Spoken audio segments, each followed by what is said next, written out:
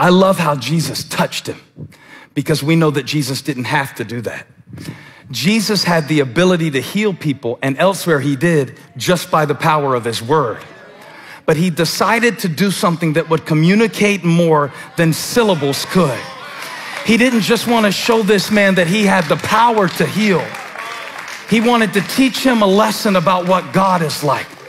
And I want everybody in here who is struggling with shame right now to hear the word of the Lord. I want you to hear this in Argentina.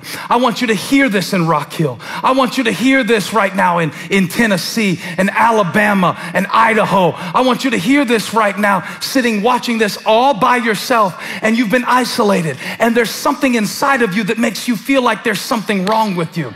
See, in the Old Testament, if the priest touched something that was unclean, it made the priest dirty. That's why he couldn't touch it. But Jesus was not just any priest. I wish I had an organ like it was Sunday morning. Jesus was not just any priest. This is not a human priest. This is the Lamb of God.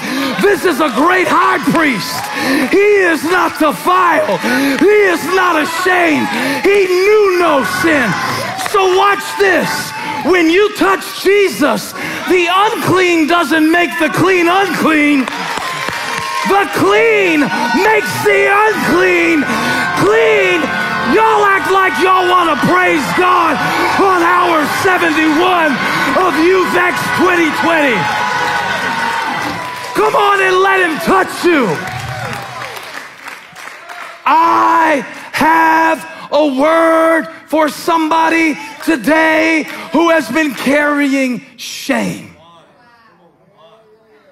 and has had you in a lonely place. A lonely place.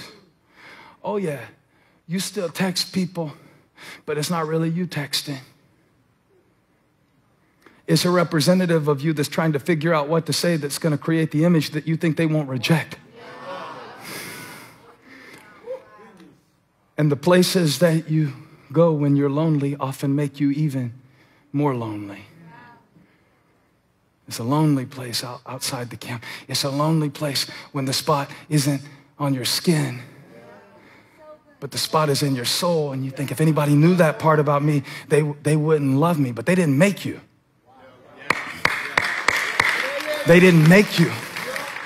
They didn't die for you. And let me promise you something. They got their own spot too. So for all of you feel like, I'm not one of these good people. I'm not one of these good Christian kids. I'm not one of the church kids. I'm not one of these. Notice how Jesus did not resist the man when he got at a distance that he wasn't supposed to be. He said, watch this. You ready? This is what I came for. This is what I came for. I didn't come here to win a popularity contest. I came to touch people and use people and raise people and heal people that nobody else would touch.